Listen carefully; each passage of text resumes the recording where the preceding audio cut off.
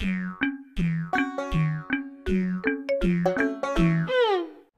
Ming-Jen. I teach 18 children ages 3 to 5 with 2 other team members, Dan and Polly. Is it really loud or is it really quiet? Loud. It's loud. Our children are all different ages and they have unique abilities, interests, experiences, and personalities. Was it high or was it low? No. During our science exploration, we work hard to help each of them learn at their own level and at their own pace. High five, girls. In our classroom, we're exploring sound.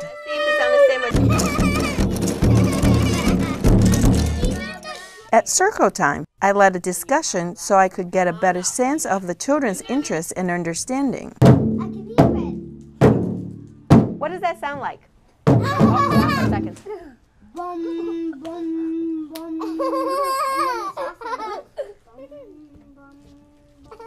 That is really cool. After circle, we'll work at learning centers in smaller groups. Do you think you could try maybe one more way? Very nice. We make sure to set up centers with lots of different materials for the children to choose from. Having a say in what they are doing encourages the children to investigate independently and keeps them engaged for longer periods of time. This allows us the freedom to create different groups for some deeper and more focused conversations. Hey, where do you think it's going to fall? Quiet. You think it's quiet? Where do you think Pong Pong is going to fall? On the quieter side or quiet side? I think on the quieter side. With 18 children, it's hard to keep track of their learning, but it is so important that we do. Throughout our day, we record our observations of the children. We note which children are working together, ideas we want to test. We have sliding, hitting, or drop it on the table. And who could use encouragement to try out something new. Do you want to make a sound for me to hear? Here.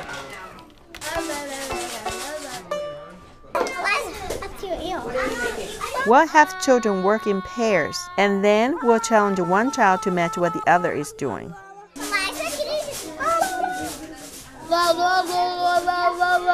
Hello. Hello. Sometimes we'll pick 2 students who are at a similar level of understanding and verbal ability. What does it sound like? Sounds like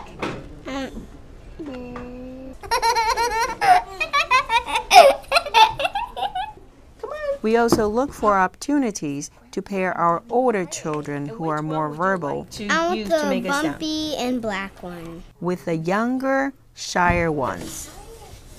This is a great strategy for encouraging the children to learn from each other. Devin, when we blew at the boat at the same time, you know what happens? Air got captured. Yeah, air got stuck right here. Children have a lot of different learning styles. Do they sound the same or different? They sound different. So we try and communicate ideas in as many different ways as possible. We ask questions. What does that sound like to you? Is it loud or soft? Soft. Which one's louder and which one's softer? This one loud, this one soft. Yeah. Which one makes a quieter sound? The Robin Man! We model what we want the children to do. Up and down, like that. Watch Polly. Is it different or the same? It's the same. Yeah, you can hear it this way or you can hear it this way. And we explain what's happening in words. In order to make a sound, you have to make a motion. That means you have to make an action, like what you just said. Drum, shake, move, tap, rub, scratch, but these are all motions. Taking extra time to support each child's needs really pays off. Look at this. They end up being so much more engaged in the science that we're studying.